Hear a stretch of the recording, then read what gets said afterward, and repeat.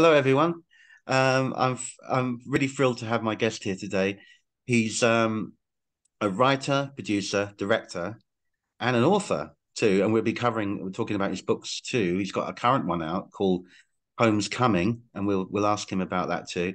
But I'm absolutely delighted to welcome the creator of the Incredible Hulk TV series, The Bionic Woman, the TV series, Alien Nation, to name a few. It's Mr. Kenneth Johnson. How are you doing, Kenny?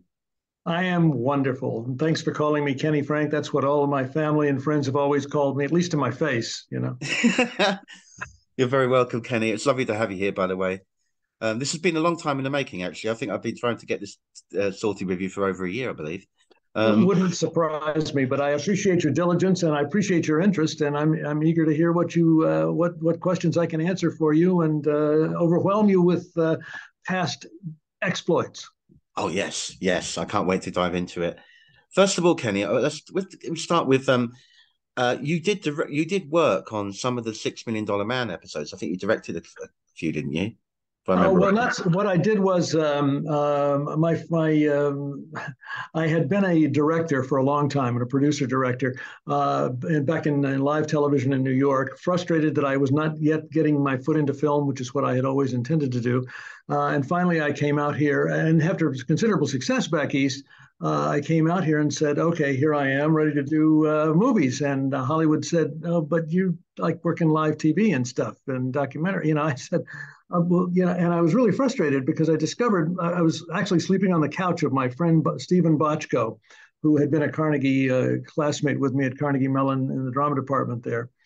And Steve had already come to Hollywood and gotten his foot in the door at Universal Studios. And he said, Kenny, you should write. That way, if you write, actors can do bit parts and work their way up, and writers can write on spec. But unless you have already directed for somebody else, nobody wants to hire you to direct. So it was a real catch-22 because I never thought of myself as a writer. I didn't think I had those talents. But Stephen just badgered me, and finally I just started start writing, and I discovered I could do it, Frank, and I could write pretty fast and with pretty good stories, and I became quite a prolific writer of unproduced screenplays, Right. which Yeah. is the way we all start. But Steve liked one of them particularly and passed it along to Harv Bennett, who was a big time executive producer at Universal. He was doing Rich Man, Poor Man, and a number of other major miniseries. But he had also sold this show called The $6 Million Man, and they were a mid season pickup, so they'd already done about 12 episodes. But now they were just diving into their first full season, and they had hardly any scripts. And Ah, Steve gave my script, one of my screenplays to Harv, who really liked it. Said, "I can't get it produced for you, but how'd you like to give me an idea for some $6 Million Man episodes?" And the first thing that came to mind, of course, was The Bride of Frankenstein. It seemed like a logical thing to have a female counterpart. And Harv liked the idea and asked me to write it, which I did very quickly and yeah. in about 10 days. And they loved the script, but thought it was too dense. There was too much going on. And I said, well, I told you that. You were trying to pack all this mission stuff into it. And there was also, I was trying to do a love story. And I said, well, what do you want me to cut? And he said, oh, we don't want you to cut anything. We want you to make it longer, turn it into a two-parter. I said, but you only have 1 hour episodes. He said, yeah, we'll do two 1 hour. It was the first time anybody thought about doing a two-part episode on a 1 hour episodic show. And I was thrilled and delighted. I said, do I get paid again? and I said, yeah, as a matter of fact, it's a whole new script. Yeah. So I did that, and he liked it a lot, and also recognized very quickly that I had a lot of producing and directing chops. Has gotten to see some of the other stuff that I had done and my credits and all, and invited me into the editing room with him on shows he was already working on, and I was he just sort of took me under his wing and made me an integral part of the whole creation of the Bionic Woman and casting Lindsay and everything. And very quickly offered me a job as writer producer on the $6 Million Man. And I tried to beg off and say, Harv, I'd really rather just write and direct for you. Producing is kind of a pain in the ass, and you don't have time to do what I'd like to do is be on the set with my teams. And Harv said, "Here's the story, Kenny. In television, the producer is the guy that hires the writer and hires the director." Yeah. Yes, and I processed that and said, "Okay, that's a job I'll take." And Yeah. so I joined Six Mill. There was one other writing producer named Lee Siegel, a very talented guy, who was really overwhelmed because there were no, and he had one story editor, and that was it. This was back in the day when we didn't have rooms full of writers. There were no writers' rooms then. It Yeah. was for the a writing producer and a couple of others, and then you try to use outside writers because you try to use outside writers to come in and help bring you ideas. But I took that gig, and very quickly I was doing like every other episode. The way we laid it out was Lee would do one, I would do one, and Lee Siegel would do one, and I'd do one. And so we were going back and forth. And I ended up writing, I think, 11 of the 12 or 13 episodes that I produced, and totally rewriting the other three that somebody else had written. And it was fun because it's the great thing about doing an episodic television show, Frank, is that you know the script is going to get produced because they have to put something on the air. Yeah. And the universal motto was, "We don't need it to be good. We need it to be Thursday." You know, Yeah. Yeah. and the trick was to try to make it good and get it out on Thursday, and it was a challenging thing. So I was producing the $6 Million Man, and the Bionic Woman incidentally went on the air. Obviously became a huge hit and brought 6 Mil up into the really the attention of the public for the first time. And then they decided they wanted me to bring her back to do the return of the Bionic Woman. They had forced me to kill her off when I wrote my original script. I kept saying, "This is a bad idea, guys. Let me just put her in a freezer somewhere, you know." And they said, "Oh, well, we want to do love story." That was the big thing that year, you know, the grieving man who was left behind from his loved life. But so I did. I killed her off, and then, of course, the mail began to come in about from people all over the country about how they loved it and they wanted to bring Jamie back. And the networks and the studio noticed that the ratings had just shot up enormously. So they came back to me and they said, "Yeah, we want to bring her back. Why'd you kill her anyway, Kenny? That was a dumb idea, you know." And that was like, genius, guys. So I Yeah. devised a way to sort of put her in a hibernation and bring her back. And it was a huge success that took the $6 Million Man into the top 10 for the first time when we did the return of the Bionic Woman. And then immediately ABC, Freddie Silverman decided he wanted to spin off the Bionic Woman as a separate series, which meant and I was concerned about it. I mean, obviously you make more money when you're doing two shows at the same time, but you're also find yourself living in a garbage disposal, Frank, Mm. because it's just so hard to do one show at a time, much less two, Yeah. and Yeah. particularly when, as an executive producer or the showrunner on the show, you don't have time to go down and direct. You know, you're too busy getting the stories ready and the scripts ready and the shows that are shooting and making sure they're shooting right, and then doing post at the same time for the ones that have already shot. You know, you're like the admiral that makes sure the fleet is sailing in the right direction, but you don't have time to be the captain and be on the ship and fighting the battles. You know. Yeah. Uh, Yeah. so finally, I let go of 6 Mil and just stayed with Bionic Woman, and that was the right choice for me. Yeah. That's great. That's really fascinating. Uh, Leaping a wee bit ahead here, but not too much. Getting on to the Incredible Hulk. Okay. Which is why a lot of us are here for. Sure. And we get onto that in a little while. Where some of the guys are sending questions for you about the Hulk, Right. but it became hugely popular. I mean, how it transcended to television from the comics. It was obviously radically different. It had to be. Um, but Are you surprised, Kenny? 45 years now, we're celebrating the Incredible Hulk since the pilot. Are you surprised that you're still here talking about it 45 years later?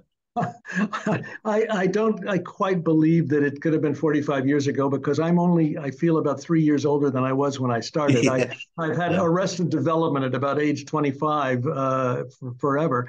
I still talking to you feel like I'm talking to a grown up here, and the kid in the room that somebody's going to discover it's what is it the imposter syndrome, yeah, but no, yeah, it's amazing and it's also wonderful and I think that it's because of what we tried to do in the show, which was to totally pull it away from comic books. I was originally offered the Universal had acquired 5 of the lesser Marvel characters at the time for the ridiculous price of $15,000. That's what Universal spent for 5 Marvel characters and they were sort of the lower echelon ones, except for Captain America. That was one that they offered me, but there were also the Human Torch and Ms. Marvel and a couple of others.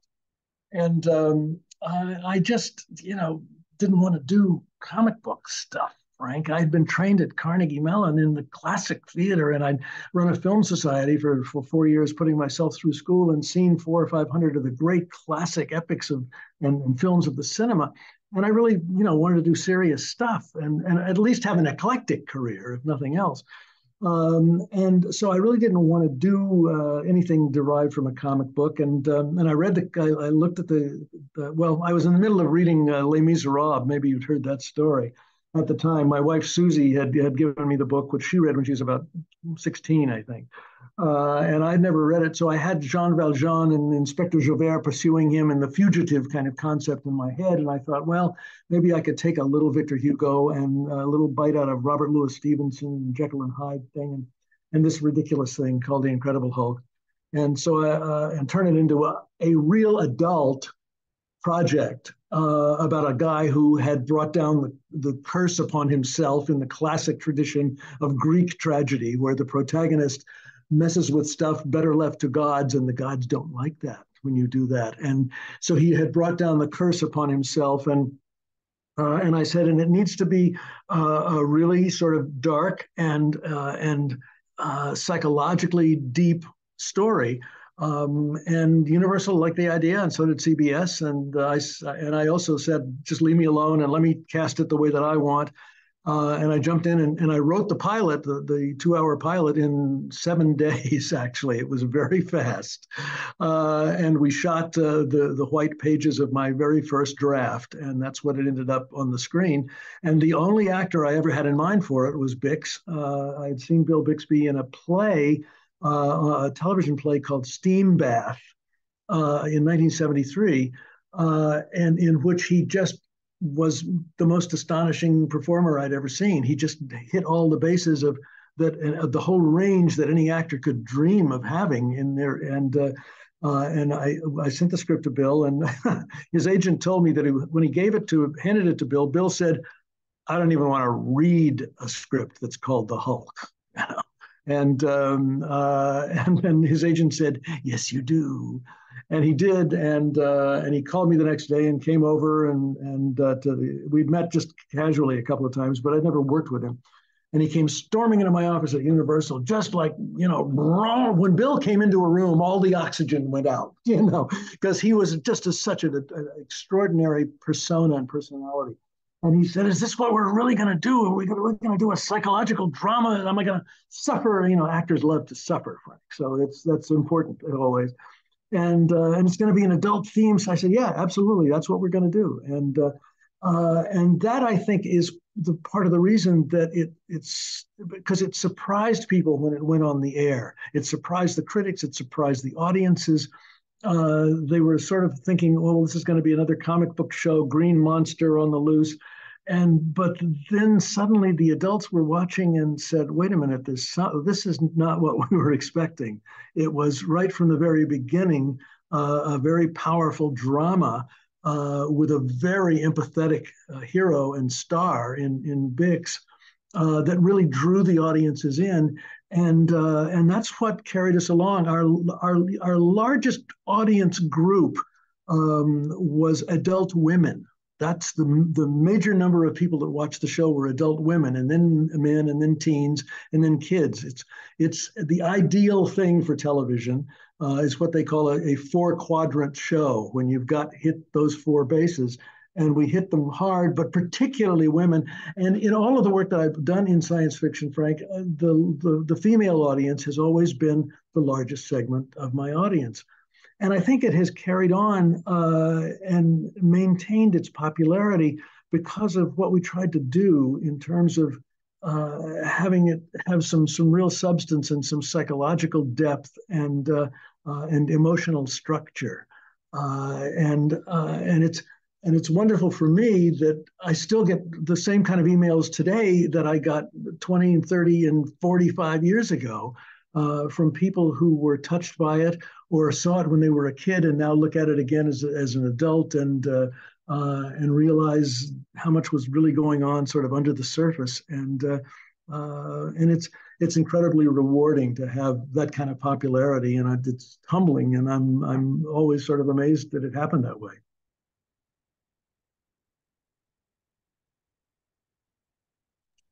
Whoops, I was just muting there just while you were talking there, Ken. Uh, yeah, it's astonishing to me.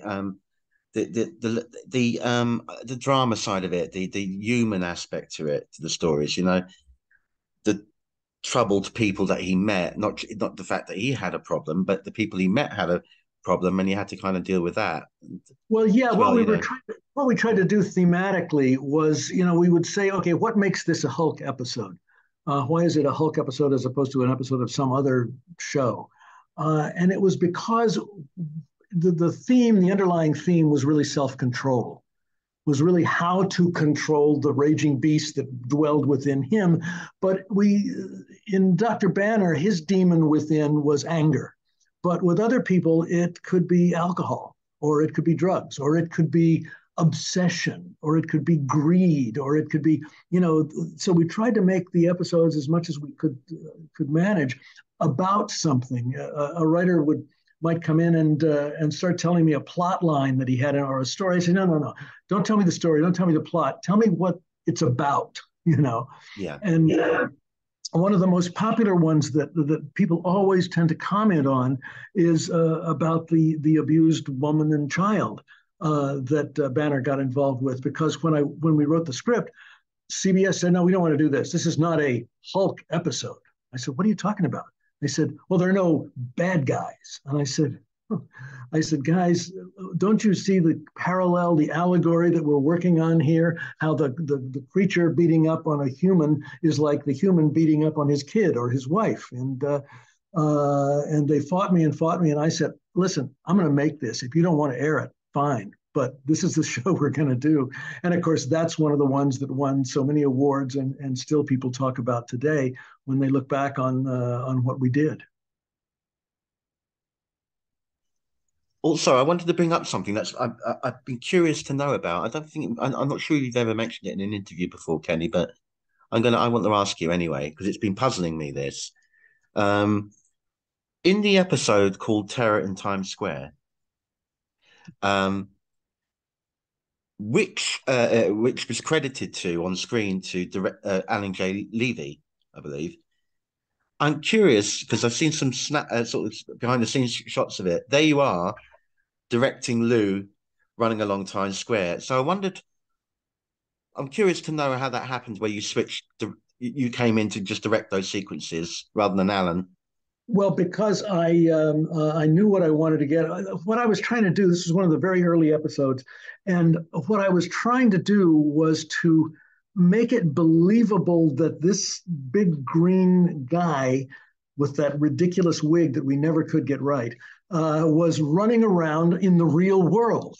And this was the whole challenge of doing the whole concept in the piece, Frank, because it's an unreal character, and it was a comic book character, and I was doing everything I could to try to invest real world values in it.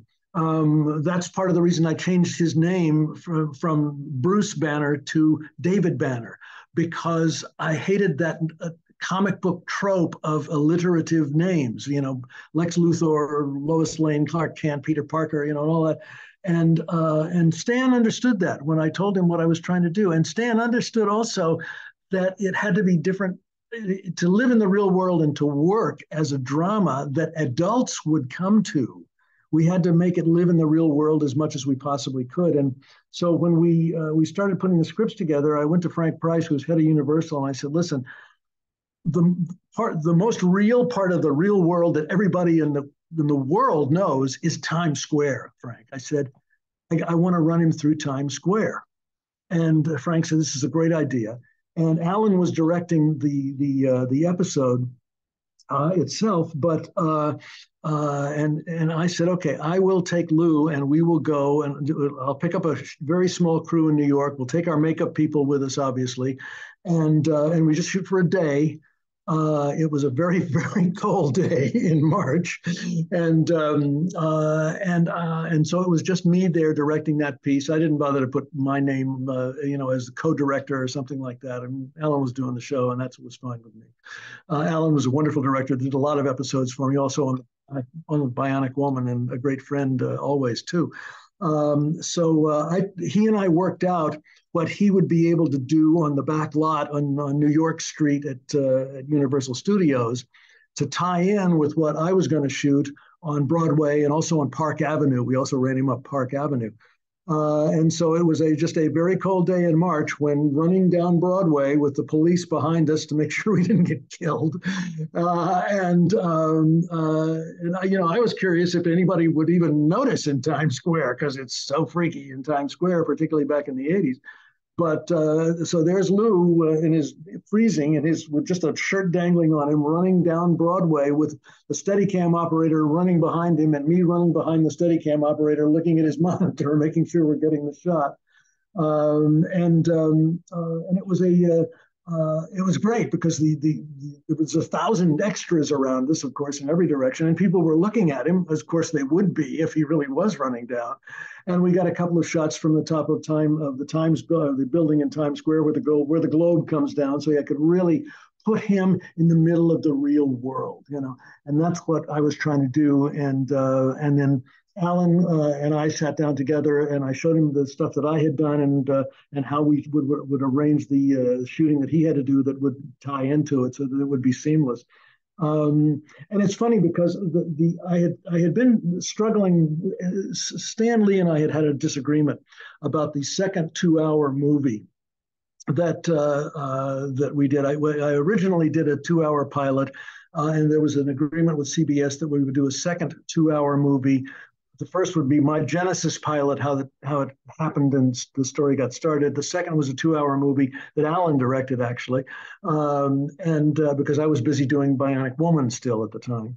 And in the script for the second movie, I wrote a fight with a bear, and maybe you've heard the bear story. I don't know, but just very quickly, Stan read the script, and he didn't give us any big notes ever about the scripts. He just said, "You know what you're doing, Kenny, go do it." But he said, "Look, I love the bear. The bear's great. It's such a cool thing. But, Kenny, it ought to be a robot bear." And I said, "No, Stan, you see, let me explain. We're asking, and you can't ask an adult audience to buy that much. We're asking them to buy that Bill Bixby metamorphoses into Lou Ferrigno, and that is a really big buy. And if you add a robot bear, Stan, but he said, "But you did a robotic, bionic Bigfoot kind of thing." I said, "Yeah, but that was on a show where we were in the world of robotics and cyborg organisms and all. This is not where we are with the Hulk. We're in the real world, and we got this big green guy running through it." And he's, and we had gone around and around. And when we broke for lunch while we were shooting in New York that day, Stan's office was just a block over on 6th Avenue. And I said, I got to go over and settle this issue with him because it was still sticking in his craw. And I went in to see him, and he came steaming out of his office like Stan steams in, like Bill does, and said, Kenny, did you get the letter I sent you?" I said, "No, what?" And he said, "I sent you a letter saying you were right and I was wrong. No robot bears, not real, doesn't work. Just do what you're doing." So it worked out fine from there on.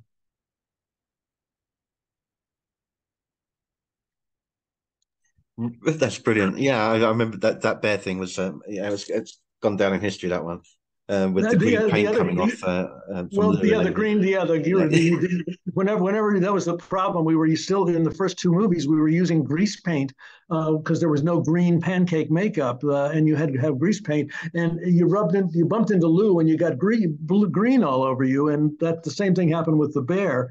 Every time he'd get in a fight with a bear, and then they'd split up. Poor the bear, whose name was Pooh, incidentally, it was Pooh Bear. uh-huh. Pooh would be all green. And the funnier part is that I have a red green black color blindness oftentimes, particularly when it's close to brown. And Oh, in the dailies, everybody around me is laughing about, what are you laughing at? And he said, well, look at the bear. I said, what about the bear? He said, he's green. I said, he is? Oh, okay. It was challenging, but we had a good time. yeah, that's awesome. Right, Kenny, I've got some questions sent in for you about the Okay. Incredible Hulk. Um, so we'll get to those, and then we'll see how we do after that. Okay, go. Um, right, let's see where we are. Oh, here we go. Right, this is from tongue twister. The Incredible Hulk, Lou Ferrigno and Bill Bixby dedication group. I'm glad I wrote that down because I wouldn't remember it Right, a good idea. on Facebook. And the moderator of that page is Scott Fowler, so I thought I'd give that man a mention, Scott, there, Hello, Scott. and he runs it really well. So the first question is from Stephen Gallagher, and he asks you, how was the ding transformation sound achieved for the Hulk outs? When we did it in the one of the things that was not in the comic book.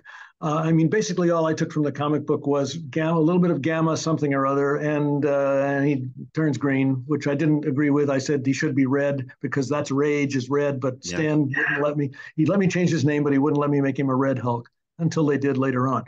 yeah, yeah. But I wanted a trigger mechanism so that when we saw the white eyes, that's why I said let's use the white eyes. I had used them actually on the Bigfoot when I did the $6 Million Man episode, and it's very creepy. And when the white eyes came into the makeup department, I remember I sent Bill down to go try them on. We were in the middle of shooting the pilot, and when he came back walking toward me, and he said, "Hey, Kenny," and I look and see Bill Bixby, this big mega television star with these white eyes and this big grin, and I thought, "Oh my God, this show is going to be a hit." And but I wanted a sound. I wanted a sting, a real sting. And it was and I talked to Joe Harnell and our sound effects guys about it, and it was a combination of sound effects, but it was also a really really high strings kind of thing. And also, I wanted human voices in it so that it would have this aura of humanity about it, but still be very, very high. It was like I sort of used as a model the piece that Ligeti wrote that was used by Stanley Kubrick in 2001. When they're on the moon and it's the apes are going and you slowly and there was a very high dissonant kind of choral thing. So we blended all of that, a little bit of music, a little bit of stingy kind of sound effects, and the orchestral quality under it, and and that's what we did. And we had to find a cheaper way to do it for the series because when you're using a chorus, they get paid like actors do because they're all part of the Screen Actors Guild. And suddenly you got to pay 10 extra people if you want a chorus. So we had to try to find a synthetic way to do it but just using a couple of people, real humans, and then the voice synthesized sound that sounded kind of human to make it work. But that's what we did. Brilliant stuff. Yeah, it's so iconic that it's that in itself, that sound, isn't it? Because you know what's coming when you hear that, or when you see the Right. eyes and then ding, and then you go into it. There's no turning Well, back at that point. well, see, that's the reason. That's part of the reason I did it because, first of all, I wanted to know, ups, we're past the point of no return, and secondly, it gave me the opportunity not to have to show the full transformation every time. Once we saw the white eyes, Bix can get thrown into a closet, and we knew what was happening in there, and we Yeah. knew it was coming out. On some But episodes, you don't even see that. You just hear the sound.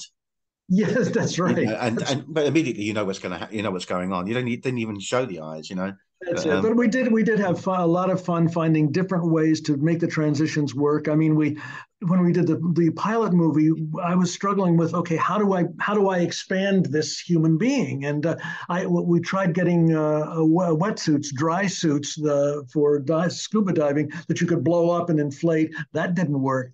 We went through all kinds of odds and ends until finally I said, let's just do this. Let's put a really tight shirt on Lou and we'll make the seams a little weak so that we could pull the thread out at the bottom and it would sort of zip up and he could yeah. expand out, and we had to do it in cuts, and the facial transformation, it was embarrassing because I mean the only technology we had at the time was the same technology that they used on the Wolfman back in the 1940s, where Mm. you put makeup on Bix and you shoot some film, and then you take him away and you put some more makeup on and you shoot some more and you do a series of dissolves and this was decades before CGI was even dreamed of. So it was frustrating to have to try to do too many facial transitions. So, um, oh yes, there's a question from Darren Nicholson, and he asks you in the two-parter story called The First. Why didn't why didn't you get another bodybuilder to fight Lou rather than this tall, skinny fella? Well, it's interesting. We Harry Towns, I believe, was the guy's name who played that, and this is one of several episodes that is always comes up the battered wife, the abused child thing, and the abusive relationship, and my pilot movie, and also the one we did with Marriott Hartley, where which she won the Emmy for Best Actress in a Drama Series that year for that performance. And then the big Prometheus two-parter that I did later on. Those, along with the first, are the ones that people always seem to ask about the most. And I don't honestly remember the answer to that. I'm sorry to say to Darren. I think we must have toyed with it, but it was very hard to find the kind of people that had the acting ability. I mean, my original casting of the Incredible Hulk was Richard Kiel, who was a studied actor and really good, and also 7.5 feet tall, way taller than Lou was. And he was an actor because I wanted somebody that would be able to really act. And Lou, was 24 years old and had never done anything other than the bodybuilding, and he'd been in a couple of documentaries about that. But I think probably what we went for was let's get the best actor we can, and he can be as strong as we want him to be, but he doesn't have to be a Mr. Olympia. Yeah, it's although I must admit, when I was a kid, he did scare the hell out of me. So he was effective in that sense. Oh, He that's frightened the exactly. That's one thing that sticks in my nightmares was the look of him was pretty Yeah. freaky. you know. Well, and yeah, and he was a really strong actor, a wonderful guy to Mm. work with. A friend of his recently wrote me who knew him very well and had let me know that he had passed on a few years ago. But he was really terrific. And what we the actor is the most important thing, and getting the emotion out. And one of the things that developed with Louis as the show went on, I mean, here he was surrounded by a lot of great actors, including Bix, including Jack Colvin, who, in addition to being an actor, Jack was a terrific acting coach and acting teacher. Yes, So yeah. with them around him, and be able to whisper in his ear and give him some coaching and some stuff I was able to help with too. I mean, Louis just developed over the series because some of the moments that were to me the most enjoyable and to watch were the scenes after he had his temper tantrum and was coming down. and he was no longer wanting to smash things up, but he was still an innocent, and he was still outside the world, and that way we could have people teach him how to open a soda can, and that kind of thing, and Louis began to really develop as an actor as we worked through those scenes, and we began to write more and more of them in because it was kind of touching to watch this guy with special needs trying to work his way into the world. And Stan has often too commented about why I decided early on Hulk not talk. Hulk talk sound dumb, and it would be really goofy. And Stan really applauded that a lot because he really felt that again in an effort to try to make it as real as we possibly could. If Hulk talked like that, it's going to sort of pull you out of the movie. I agree. I think it was a very wise move on your part to not have him speak. You know, um, Sean Brosnan asked you, other than the well, let's see if I'm getting this right. Okay, sorry, a bit more like that. Other than the gag reel that was released, that most people have seen, which is hilarious, by the way. Um, is there any other unused footage or outtakes that still exist out there, and could they possibly be released in a collection? Do you think? No, there's nothing. There was another season of the gag reel, and that somehow disappeared out of the editing room before I could grab it, and it has never been seen since. When we were doing Married, yeah,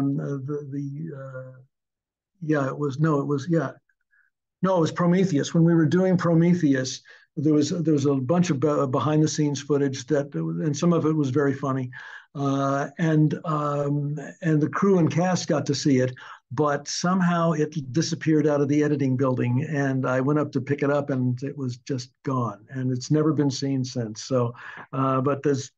I wish if anybody knows where it is, I'd be delighted to hear We all would, Kenny. I tell about you, it. yeah, Yes, it'd be I lovely know. just to get any new things like that. 'Cause Right. we love things like that. Oh Um, yeah, well, you know what it is because the thing about gag reels. I mean, obviously it's funny to us, and a lot of the stuff is inside jokes that the crew and cast would get that audiences wouldn't necessarily think, why is that funny? But what the gag reels show you, and even the old ones. I mean, you see old outtakes from old Jimmy Stewart movies, where he's doing something and suddenly he's looking at the camera and going, "Oh, you're going yeah, that way? I didn't know that. Oh yeah, I got to act different." And Bogart had his, and Betty Davis, God knows, had hers. And it's fun. A lot of those you can see, and what it does is it makes them real people. It's like we had a lot from the Bionic Woman too, with Lindsay and Richard Anderson. Richard was famous for always sometimes to get out of a scene at the end of it, he'd pick up his phone and go, "Give me the men's room." A lot of stuff like that, yeah, and that's indicative of the kind of fun that we all had on the sets while we were doing it, because it's a grueling life that's not nearly as glamorous as people often think. I mean, you're working 14-hour days as a norm every day for 9 months in a row, and it's a hugely challenging thing for the actors to just survive and get the lines down and get it out on the screen. yeah. Um, I got a question from Paul Wells. He asked you about the cancellation of the TV series, The Hulk. Um, your thoughts on that, and what had it gone on? What how far did you get with any plans for episodes? Also, have you ever watched the three made-for-TV movies that followed it from the late 80s to the early 90s? Bill directed a couple of those. Yeah, there were three of them. I was not involved with them at all. I didn't even know they were being done until they were, I think, finished. I was busy filming Short Circuit 2 at the time, and happened to run into Robert Harris, who was head of Universal, at a screening room up in Toronto. And I said, "What are you doing up here?" And he said, "Well, we just finished a couple of the Hulk movies." I said, "What?" Yeah, yeah. Bill and one of my former producer writers, Nick Correa, had sort of got putting their heads together, and I guess decided they want to do it. And I guess Bill wanted to direct as well. So it was fine. It was always odd. I felt that they hadn't even called me to say, "Hey, we're going to do this." By the Mm. way, and it was something. It's interesting too because I've never seen any of them. But and it was something Bill and I never talked about, although we were close until the day he died. But it was a subject that just sort of never came up. I think there's a little embarrassment on their part for having not checked in. I heard they were very different and not quite the same quality as what we'd been doing in the series, but no grudge. I mean, I was glad that the guys were working and making some extra money. But as far as the cancellation, it was a stupid move by a man who was only for a short time the president of CBS, because the show was still in the top 15 or 20 when he said, "No, I don't think I want to pick it up for another season." And I said, his name was Harvey, and I said, "But Harvey, we already have 6 episodes in the can for next season." I said, if you have concerns about it not being successful any longer, which I disagree with, they're already there, and you buy 7 more, and there's 13 weeks of episodes, a half a season.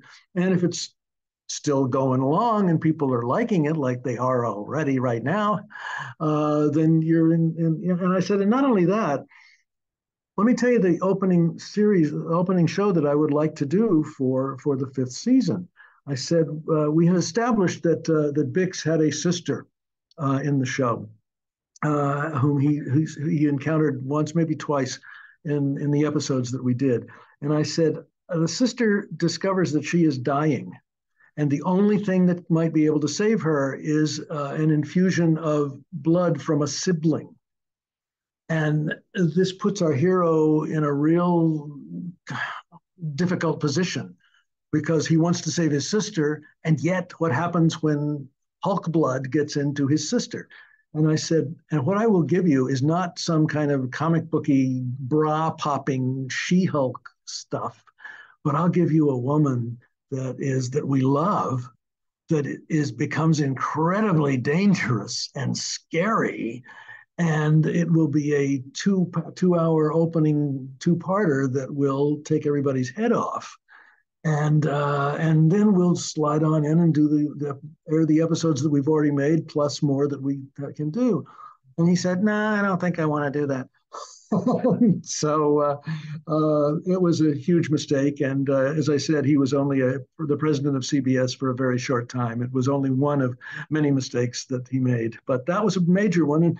And we were all disappointed. I was too, particularly because I would always like to have tried to figure out how I would have done a last episode of the series.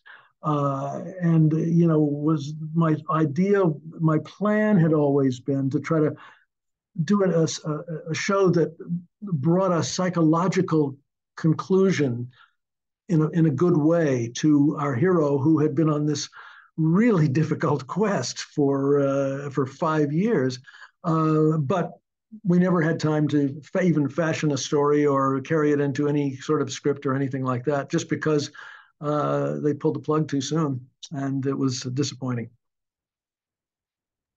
It's a terrible shame. It is. Yeah, It would have been lovely to see some sort of natural conclusion to it, you know. Um, that's what I felt, and I felt that it would be good for the audience, and it was not going to hurt the show in syndication, because it was, if you know how it's going to end, but no, come on, it would have carried on just fine in syndication, as it did.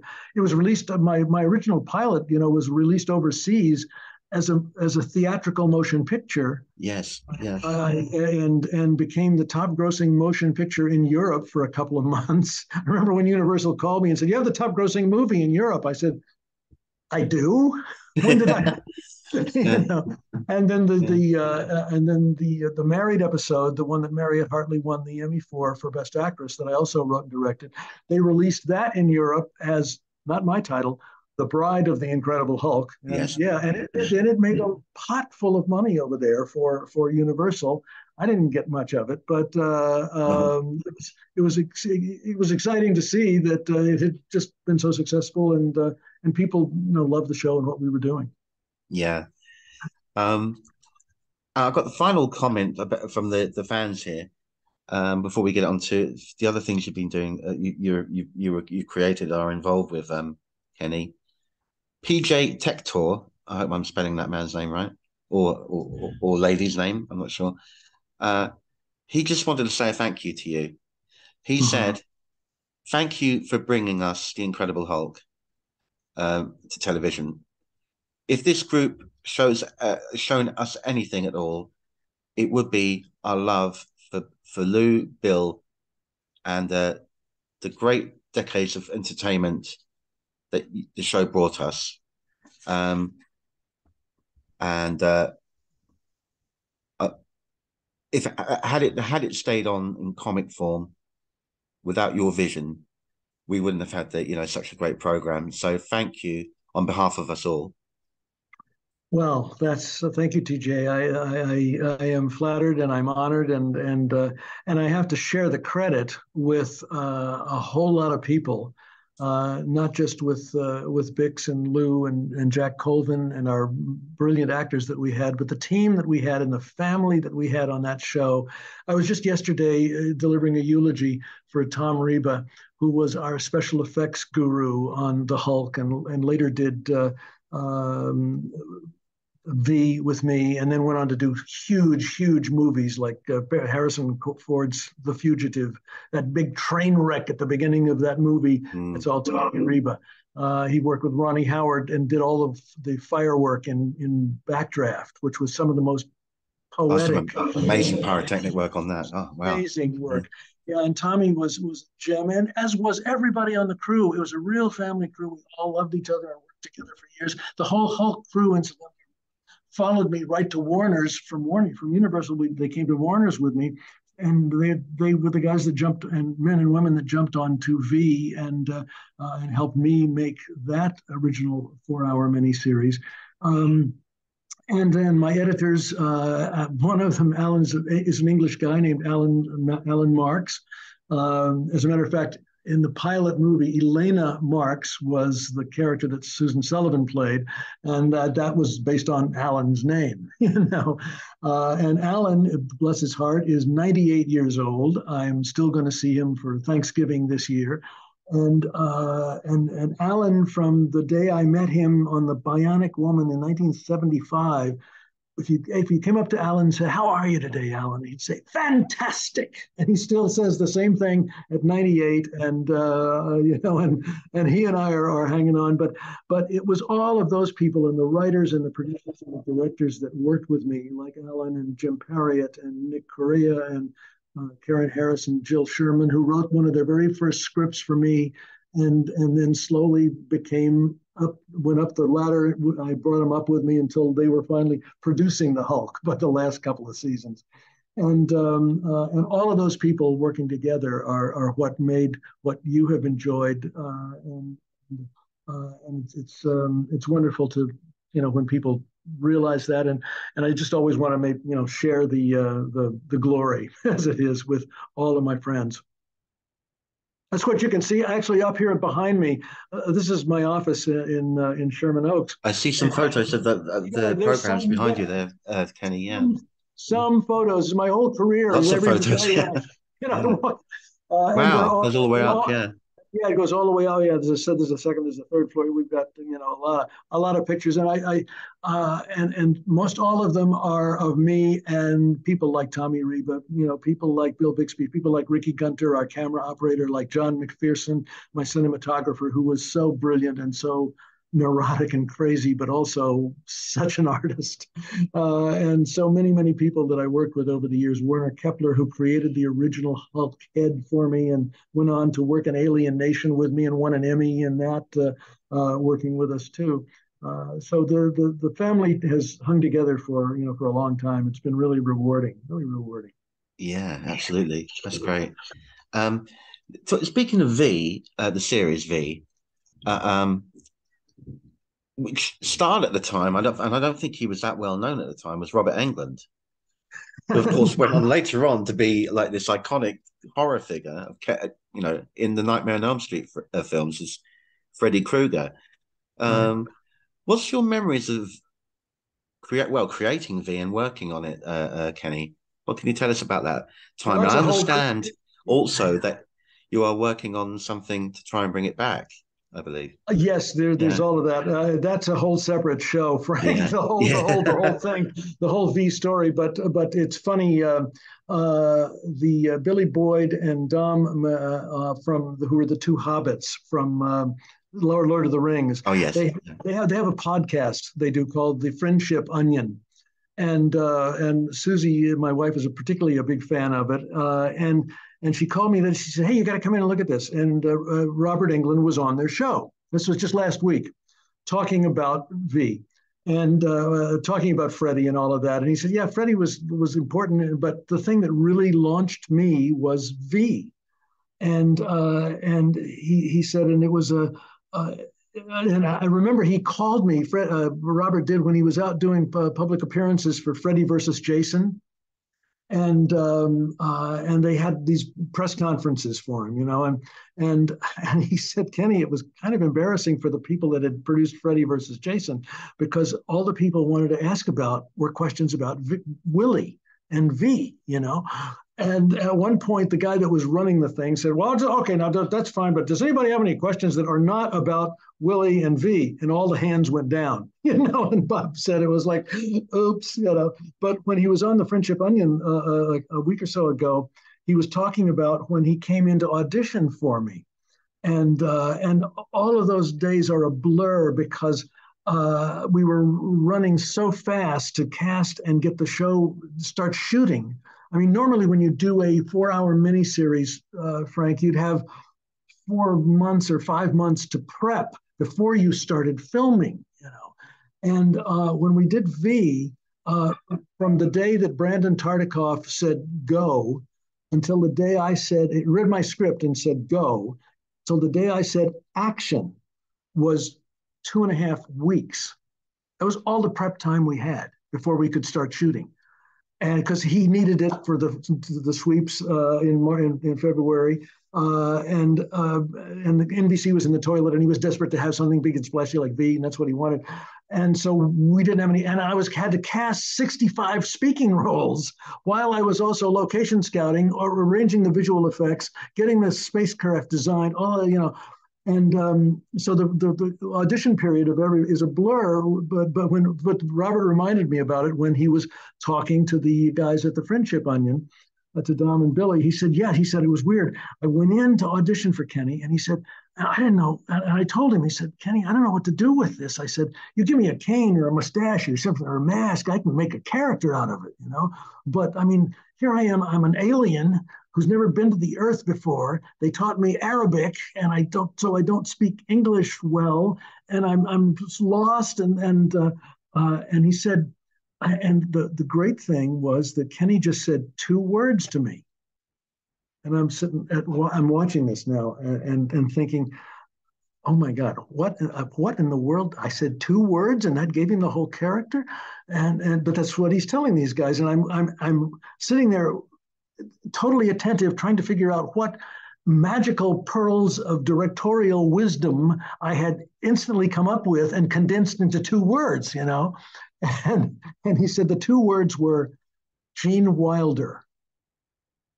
And I thought, oh, that's embarrassing. I actually suggested to an actor that he, do and then I realized, oh no, because what Robert said was that I immediately understood what he was talking about. Don't play it like Gene Wilder would play it, but Gene always had that sort of naivete and that innocence and that lack of self-confidence and that vulnerability and all of that. And Robert said, just hearing those 2 words from Kenny, he said, gave me the whole character. He said, I had it, and that's what we did. And he was absolutely in the moment every moment we were filming, and has remained a close friend over all these for almost 40 years now. And but he still gets there's even a piece that he did on I think it was on MTV, where a girl is coming to see he's playing like the suave guy who's trying to get this young woman interested in him, and come on in, I'll show you all my Freddy Krueger stuff. And she says, "Yeah, but what about Willie? Tell me about Willie." and he just has this big temper tantrum. Like, doesn't anybody remember anything but Willie? But it was really great, and we had a wonderful time. So, and listen, before we go run away and finish up, I did want to mention, and you did, the fact that I do have a new novel out now, which is kind of fun. It is here it is. It's called Holmes Coming, as in the guy who was known as Sherlock Holmes, and how he suddenly appears in the 21st century, as you can see, in San Francisco, and he's still I've always had a fondness for larger than life characters. I guess that's obvious, Frank, and a surprising amount of success with them, and also a fondness for the 19th century writers, 18th century writers, like no 19th century 1800s, like Victor Hugo, Robert Louis Stevenson, those and Conan Doyle. And I was reading this Conan Doyle story a few years ago, and I thought, wow, wouldn't it be? Everybody's done Sherlock Holmes one way or another, and it's been done and done and done and done and done. But what nobody'd ever done was to take the original character that Conan Doyle had created and bring him up into the present day to see how he would react.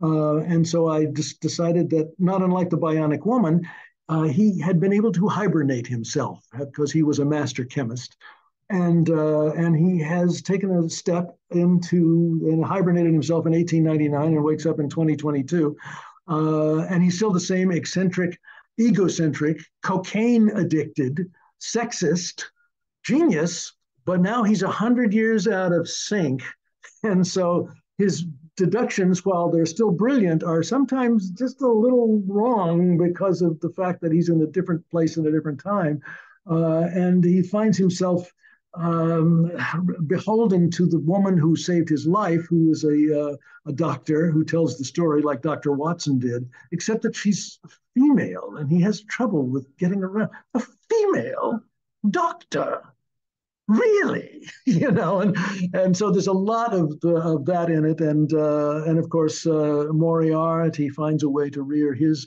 head in it. His arch nemesis and descendants get into the picture. And it's a comedic mystery with a lot of suspense and a lot of fish out of water humor. And it's the early reviews, I must say, have been wonderful, and so far all the reader reviews that have come in have been super. So it's available at you can go to. I do have a website which is Kenneth Johnson, just one word, kennethjohnson.us, and then I have a Facebook page which is Kenneth Johnson Author, AUTHOR Author. And you can find out more about the book there, or just go to Amazon and click on Holmes Coming, and you can find it. Excellent. That's really brilliant. Thanks for that, Kenny. I'm You sure bet. people will be interested in that. So yeah, do check out those sites, and if you like that, please purchase the book. And you've got a couple of other books as well, haven't you, Kenny? A Well, yeah, I do. few If you go to books. my site, yeah, I was lucky enough to. I've done one recently before Holmes called the Darwin Variant, which is a bit of a more science fiction-y piece, and the one before that was actually, it became a bestseller. It's called The Man of Legends, about a man who brought down a curse upon himself. There's a little bit of Hulk in it. It's about a man who brought down a curse upon himself 2,000 years ago, and he cannot die. He goes through the pain of death, but he always manages to heal, and he can't stay in the same place for more than 3 days at a time, and he has to move on. So he's been on a quest for the last 2,000 years to try to find a cure for, or find out what the reason is that he has been, that this was brought down upon him, and the way that he has, when the publisher, that was actually an Amazon book, when the publisher first heard the story, they said, oh, this is great. This is like and he's being pursued by the Vatican. So it's like it's kind of gone right out of my head. It's the Vatican kind of thing that has lasted. Tom Hanks made the movie of, and also another movie. Forrest Gump. It's a sort of a combination of Forrest Gump and the Da Vinci Code. That's what was not coming out. It was a sort of a combination of the Da Vinci Code meets Forrest Gump. And I said, "What are you talking about? This is a really deep-seated drama, the Man of Legends."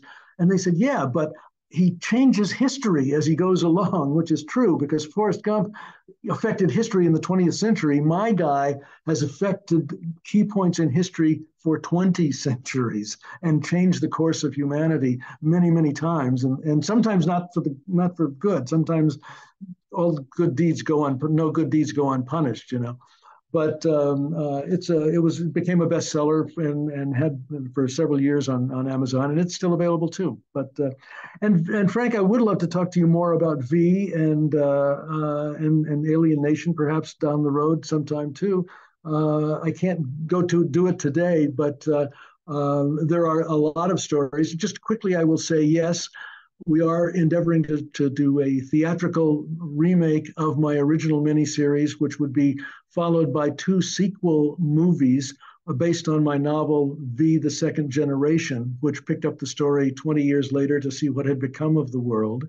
And so we've had it set up a couple of times, and then for some reason when it came to sign the check, there was no ink in the pen. It was like, and the last time was really a trial because this pharmaceutical billionaire, decided he wanted to be in the movies, and he bought the Desilu Studios name, and as the old Desi Arnaz Lucille Ball Studios, and was going to make V his flagship movie, and we actually got a big chunk of change out of him to option the property, and we started location scouting and visual effects and all of that. And then the Hollywood Reporter did a little expose that the guy was really a sham, and he was only using V to try to get people to invest in his company, which was a non-company. There was no there.